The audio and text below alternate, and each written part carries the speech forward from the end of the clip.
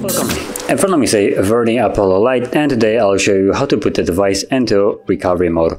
So to get started, you want to hold the power key and then select power off and wait for it to shut off.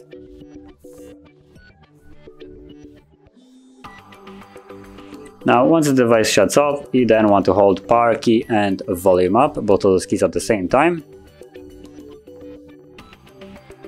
And we're now in the boot mode, so from here you want to use volume key, volume up, precisely to move through the menu, which only has 3 options. And you want to select the first one, which is recovery mode, and once selected, press volume down to confirm it.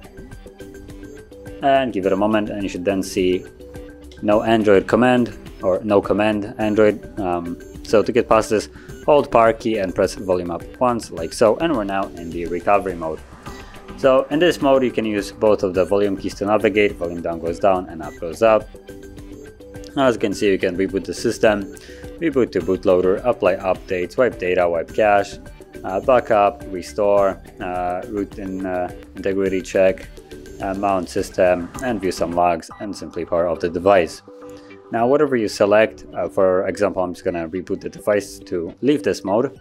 So whenever you have the option that you wish to perform selected, confirm it with the power key, and that's about it. So you can see that now the device is rebooting and we should be back in the Android soon after.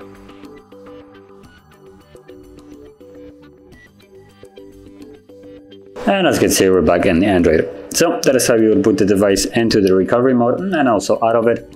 And if you found this video helpful, don't forget to hit like, subscribe, and thanks for watching.